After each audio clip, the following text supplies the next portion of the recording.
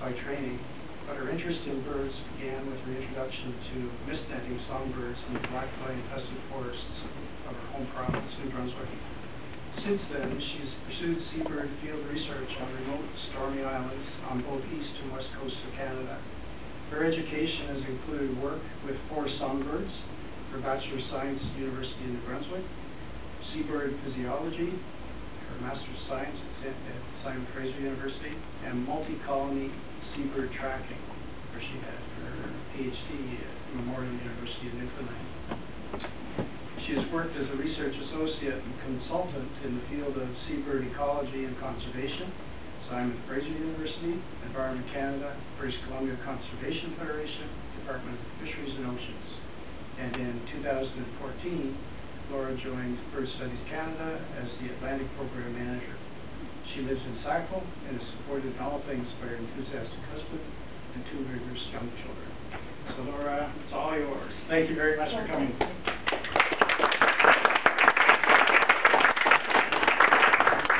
It's really funny to have an introduction written by yourself. It would have been worse if I did it. I'll just turn this on. I'm going to look at this light here for a second. Okay.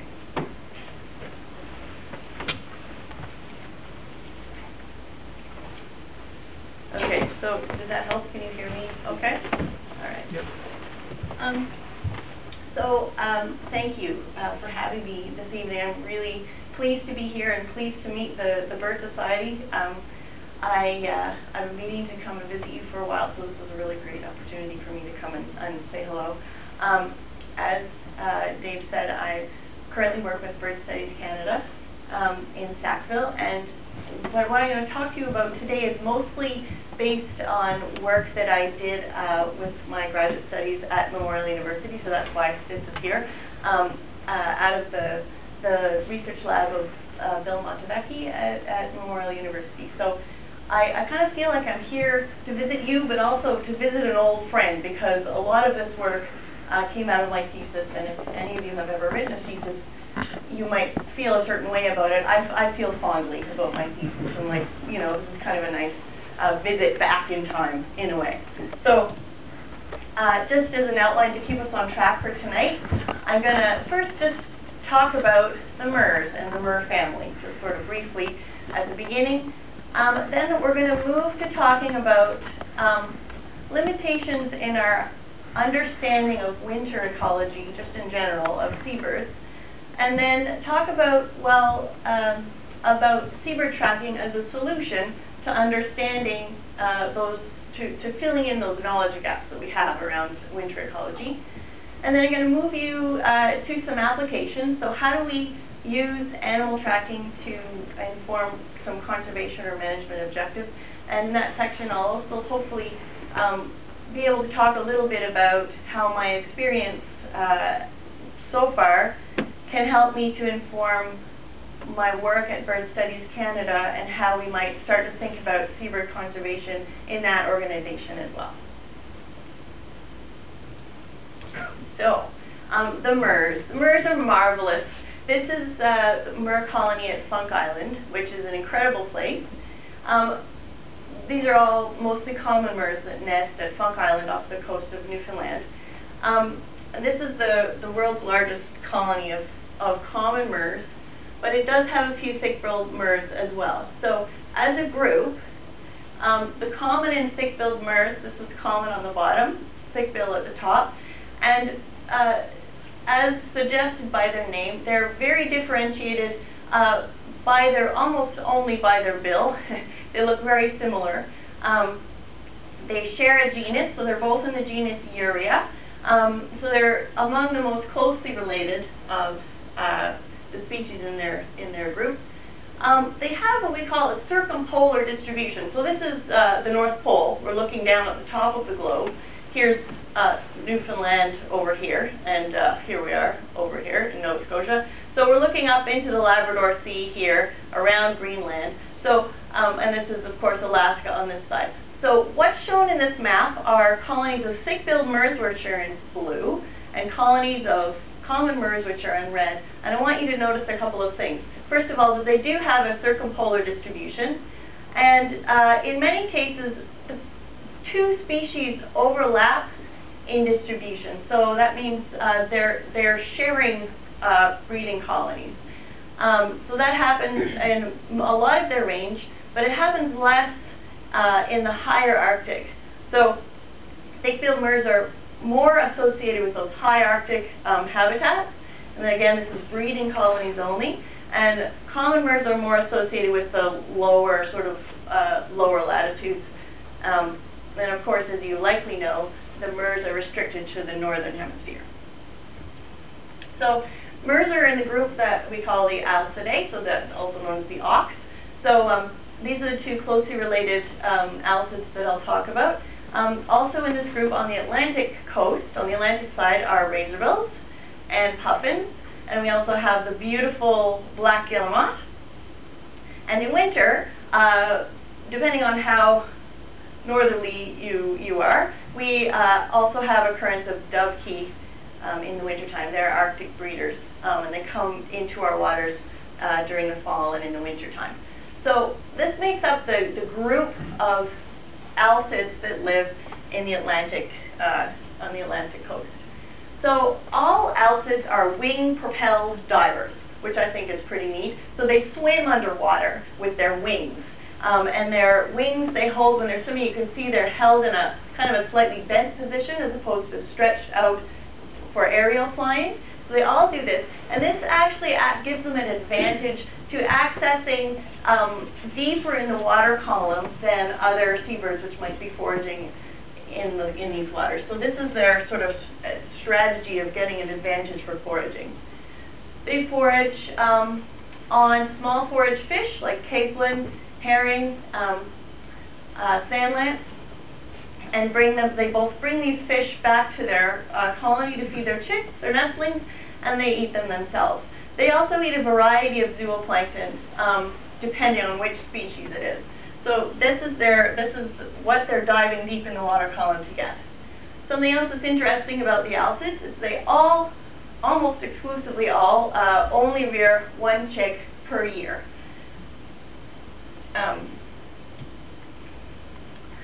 So the neat thing about seabirds, as I said, or the auks in particular, is that they all congregate in huge numbers in colonies lining the coast of Atlantic Canada. But what else is obvious if you get to go to some of these places is that it's not just flocks of single species.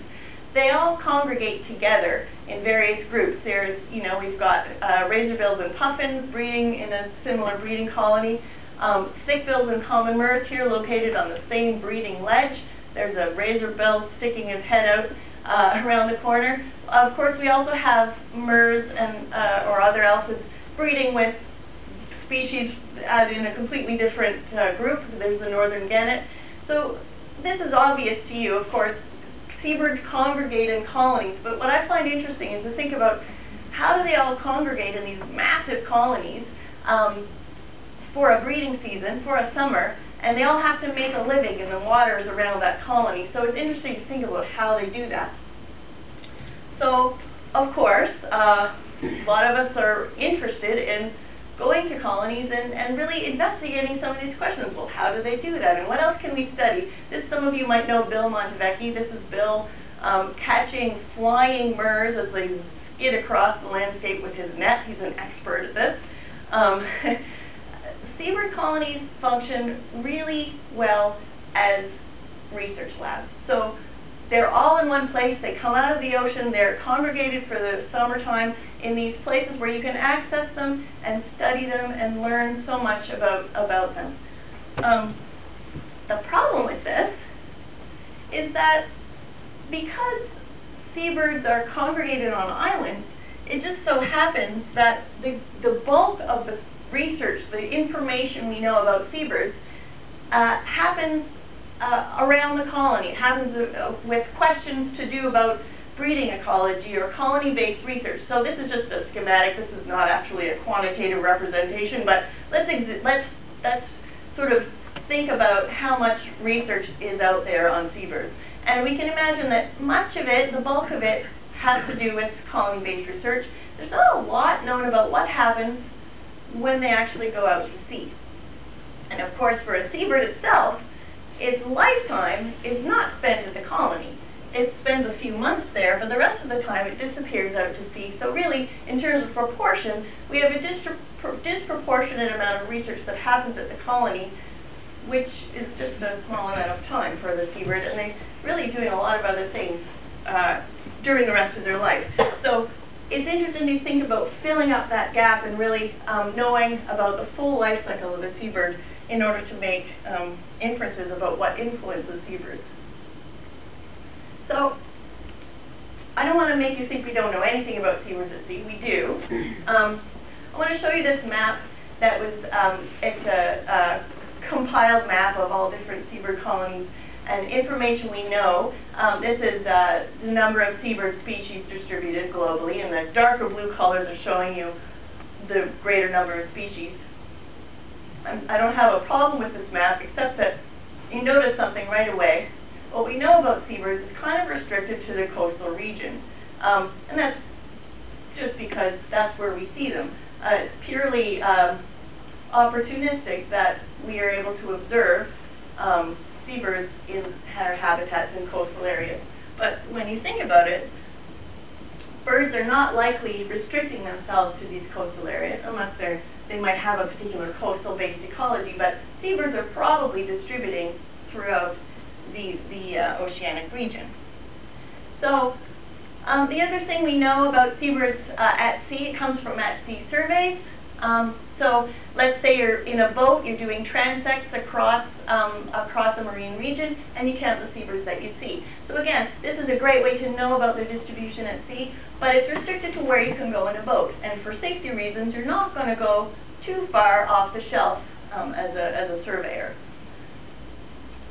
So we're just restricted in our amount of knowledge about those birds. The other thing we know about birds, with the way we track sort of origins of birds, is through band recovery. So any of you who have ever banded a bird know you band it in one place, and you hope to find out something about where it goes during the year by looking at band recovery. So in this case, this is not a seabird. I expect this is a goose with a band on its leg. It's been recovered by a hunter, and so we will then know something about where this goose comes from and be able to make inferences about their movements throughout the year. This happens with seabirds as well. Some seabirds are hunted, the Murres included. And of course, if there's any mortality and there's a band on a bird, it will be retrieved, and you'll know something about where it's been. The problem with this, of course, is that it depends on a human being there to see the band and recover it, and it also is marking a mortality event, not a sort of lifetime event. So all of this is leading me to my punchline, which is that if you put a tracking device on a bird and let it do its thing, that bird is going to tell you about where it's traveling if you have a recording device to help you. So this is a track. I'll just blow that up. This is a track of a sooty shearwater that was banded and tagged in the South Pacific, and then it's really using a huge amount of the Pacific Ocean to travel throughout the year. So this just really gives us a huge insight into the influences on seabirds throughout their year. That's all one bird in 1 year? I think it's multiple birds. Okay. So I think each color is a different bird, and it's a full life. So it's usually they do this figure-8 migration mostly. So they'll so this is likely wintering grounds up here, and then they'll return to the breeding colony in the next during it would be the austral summer in this case. So there's pretty neat stuff coming out of tracking studies on seabirds, because it's one of those places people are still excited about tracking, because you can slap a tag on something and find out something brand new. There's not very many areas of biology and ecology where it is kind of a brand new piece of information. Okay, so just to sort of summarize that, when you use tracking to fill that gap about winter ecology, it works well for seabirds because, again, they're accessible at breeding colonies. once a year they're there, you know where to get them, you can go and attach a tracking device to them, and then that device then reveals year-round patterns of marine habitat use in more remote offshore areas, and that really helps frame our understanding of seabird ecology and habitat use. Is this the type of tracking device that gives you real time, or do you have to recover the tracking device? Right now I think I'm talking generally about any tracking device. That one you just saw was a satellite tag, so that will give you real-time information that's uploaded directly to a satellite and then transmitted. I'll talk about the other ones in a minute. Okay, so just to kind of step back a little bit, again, we're tracking seabirds to understand just general biology. We can talk about foraging. We want to try and pull that information forward to be able to identify maybe important marine features or habitats and areas in the ocean. This really helps us giving us insight into what influences on marine systems there might be if you use seabirds as sort of sampling a marine system. And then ultimately I would hope that we'd be able to use this information for some appropriate management and conservation actions. Okay, so just as an example of some of the neat things you can find out when you're tracking seabirds, this is two panels showing the foraging distribution of northern gannets from an island off the coast of Newfoundland in 1 year and in another year. So it's very different. The foraging strategy is very different between the years, and it's telling you likely that there is something different going on with the food sources for that for those particular years.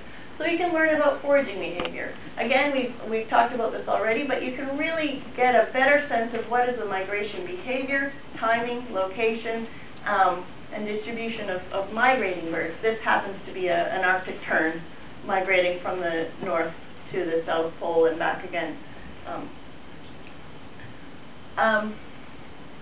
Another thing that you can start to investigate are more physical features of the ocean. So you might want to be able to identify important or persistent features and areas. This doesn't matter where this is, but this, it's kind of information you can get out of satellite imaging of sea surface temperature, which these seabirds may be cueing in on to direct their own strategies at sea.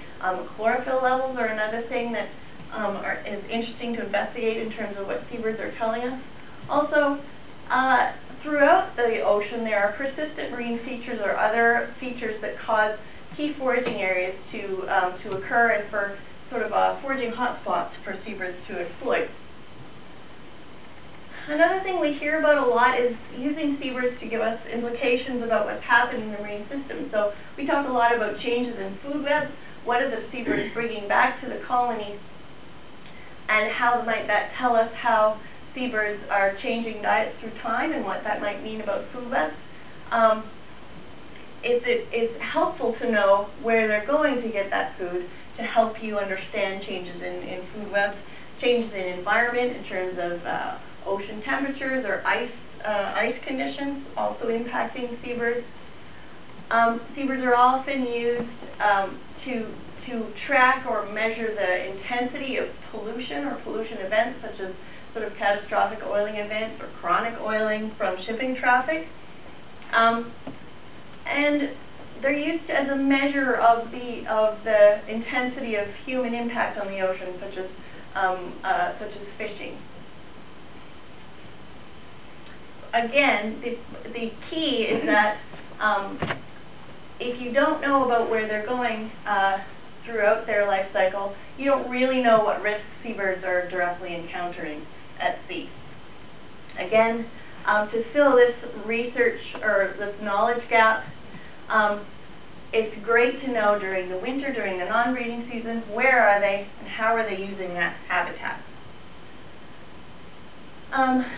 Aside from these sort of ecological questions, this understanding of distribution can help us to look at habitat associations and modeling, again, to look at marine systems, pushing us towards an assessment of risk for seabirds and other marine creatures potentially, and to inform our management planning or conservation objectives for seabirds and for the marine system.